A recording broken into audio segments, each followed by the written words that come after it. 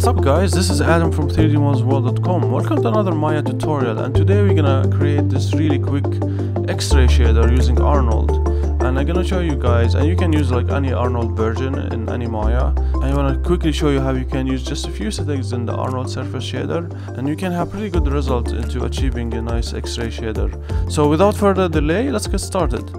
Okay, so this is the scene I have. As you can see, I have this skeleton that I got from our website 3dmodelsworld.com, and also I have here an AI sky dome, which is, you can, let's just go here to Arnold lights, and then you can create this sky dome light. It's pretty straightforward. So this way, because you know Arnold renders black if there is no light in the scene.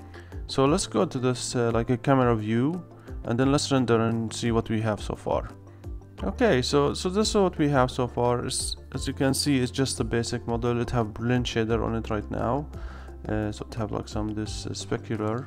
So let's assign new material. So let's select the head and then the body, and then right click, and then assign new material, and then let's do Arnold, just a basic AI standard surface.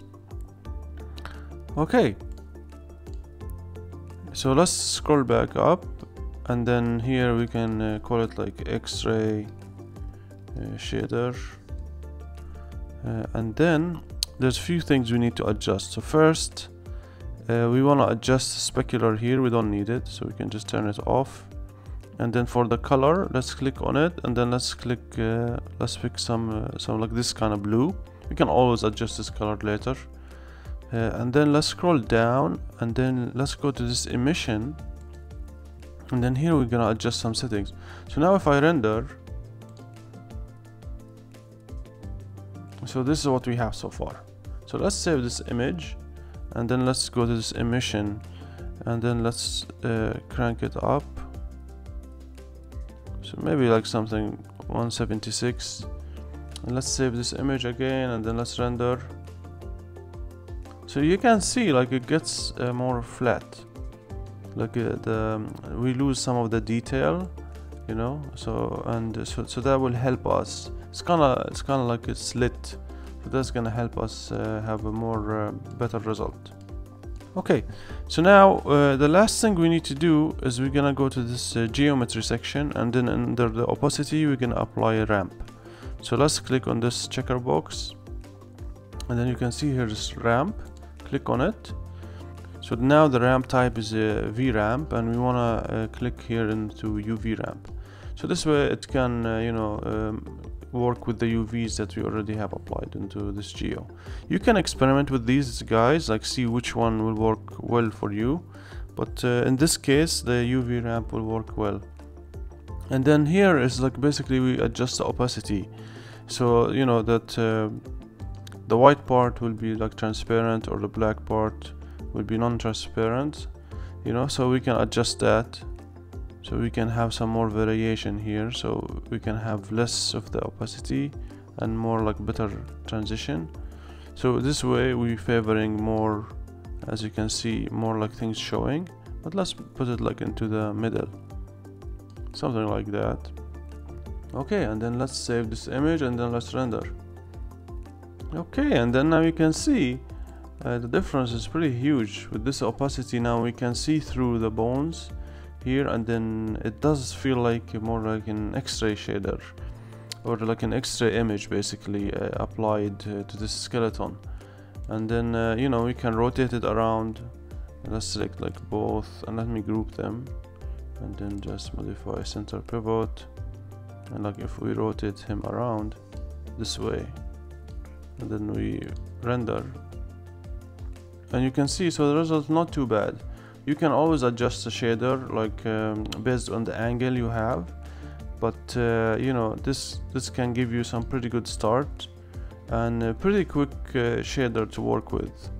And if you wanna like make it brighter, we can always go to this emission, and we can adjust it if you want it, you know, you feel like you want it to be more like have more lit.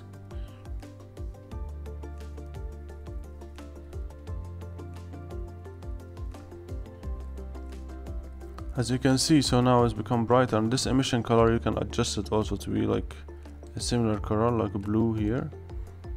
And then if we like save this image and then render, so we get more the bluish color in it, you know. So you can play with these settings, and the opacity will make a pretty big difference. Like if you adjust, if you move this ramp around, it's gonna influence a lot how this the render gonna be.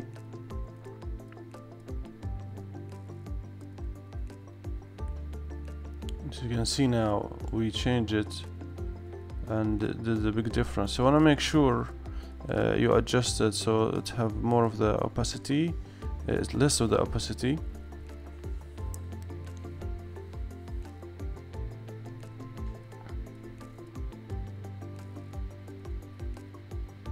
So you can see here now, this is the look we're having so far. So you can keep playing with these settings and then see which one gonna work. So I change this, for example, for VRAMP, and then we render.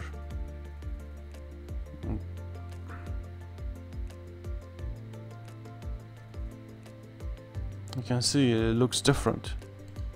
So each one is gonna have like a different look.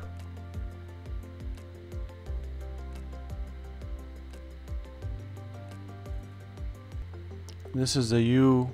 So there is like all kind of stuff, and then you know you can get stylized look out of this settings here.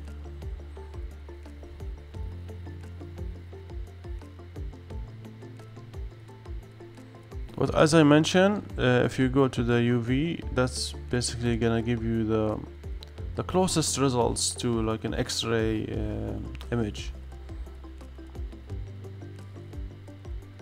So you see here, so it's the closest thing we can get here to X-ray for this model is using the UV ramp, because as I mentioned, this model have UVs on it. So if I go to the UV editor, so everything is UV'd here, so you can see this the UV map in the back.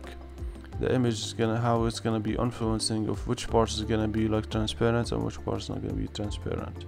So you keep that in mind while you're working with this kind of models when you're creating like an X-ray shader. Always a good idea to know how your UVs are laid out, and then what kind of settings you need to adjust to get the best results. So hopefully this tutorial helped you guys. Let me know if you have any questions, and don't forget to subscribe and hit the bell icon if you want to get notified when I publish a new video. Feel free to check our website 3dmodelsworld.com for more tutorials and cool 3D assets. Until next time, take care.